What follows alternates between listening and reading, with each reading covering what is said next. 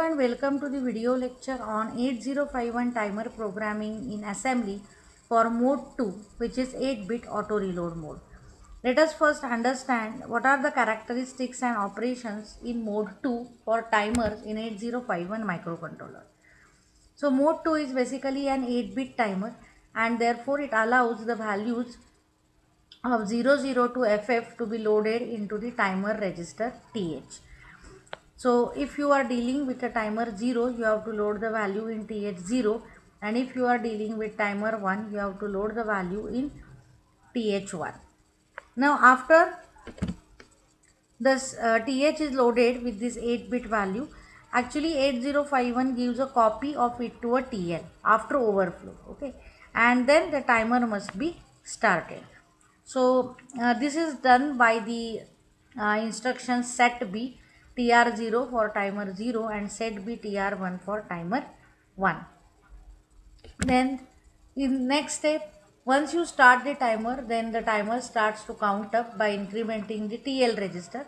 So TL register will start counting from the loaded value up to FF, and from FF it will again roll over to 00 after application of one more clock pulse. So whenever there is a changeover from FF to 00, it basically sets the timer overflow flag. And when this TL register roll over, and when it set the flag, then TL is reloaded automatically with the original value kept by the TH register. And to repeat this process, we must simply clear the TF and for the next iteration. And in this case, as it is a auto reload mode, the programmer need not reload the original values again. So this makes this mode 2 as an auto reload in contrast with this mode 1, in which the programmer has to reload the values in TH and TL registers again.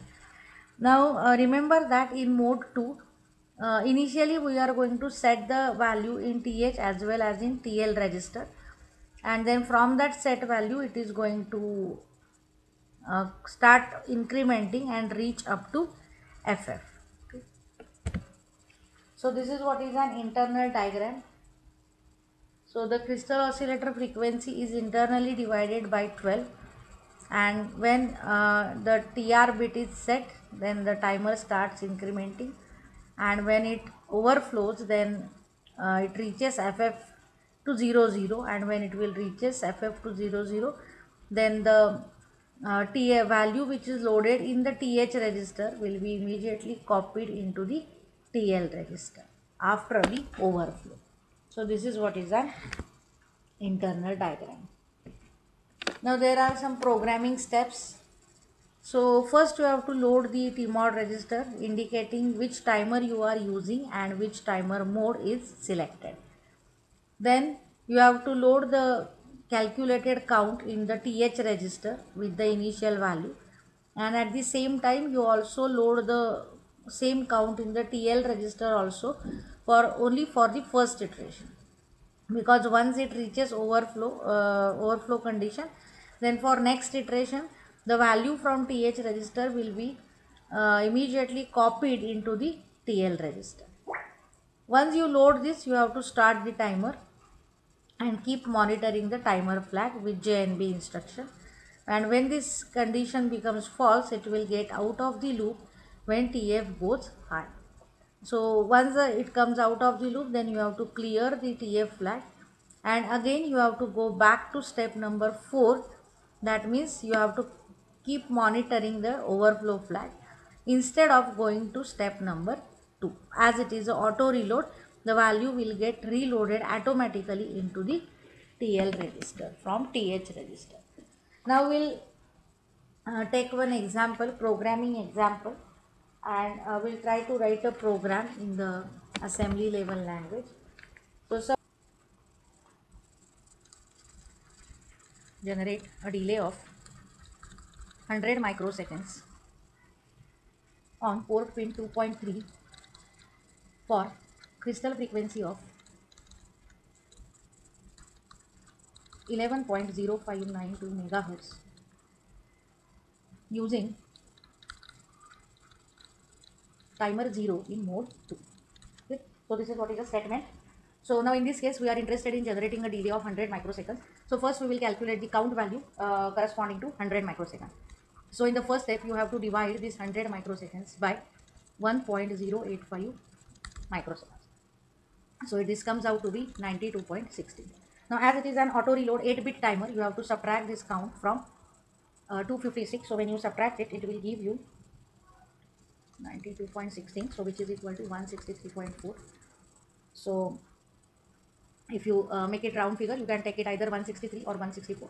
So 164 is corresponding to the A4H count. Okay. So this is the count value that we are going to load into the TH. Here we are using timer 0, so we are loading the count value in TH0 register.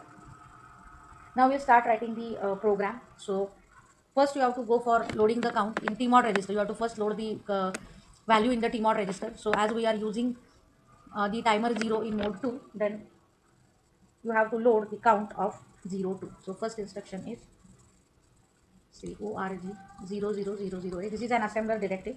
Then move tmod comma hash 02. So this is a timer 0 in mode 2. Now how to load these values in tmod register, so that I have already explained in my previous video on tmod. So I will also provide the link of this in the description box. Now you have to load the values. So move th0 comma 0a3 and also load the same value on in TL0 register. Now once you do this, now you have to start the timer, but before that we are toggling the port pin 2.3. So write the instruction set B P 2.3 and now you start the timer. So set B TR0 and monitor the overflow flag. So JNB TF0 and give some label. So unless and until the overflow flag will set, the control will remain on the same line, and when the TF0 will become 1, it will come out of the loop. And once it will come out of the loop, then you have to clear the port pin 2.3.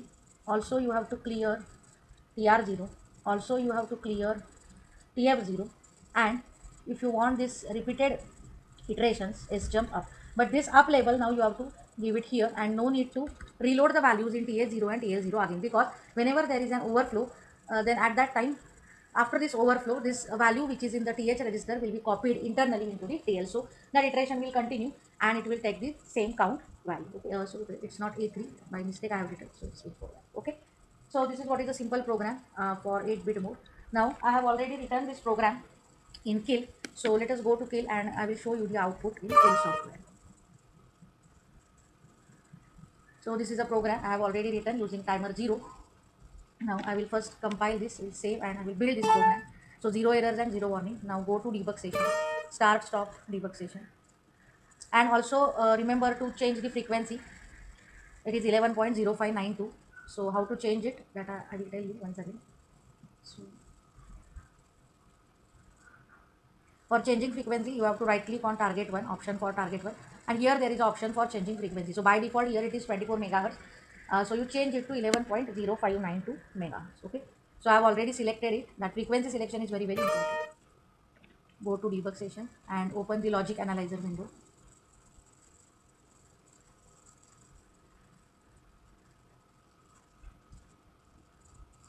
Just set up the logic analyzer. So here it is port 2. Okay, it is already set. So just click on close and simply click on run button. So this is an output.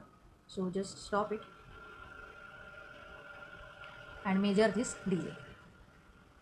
So this on time you have to measure.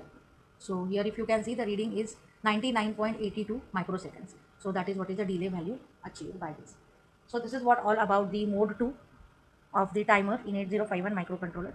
So if you like my video, then please subscribe to my channel and share the video with your friends. Thank you guys. Thank you so much.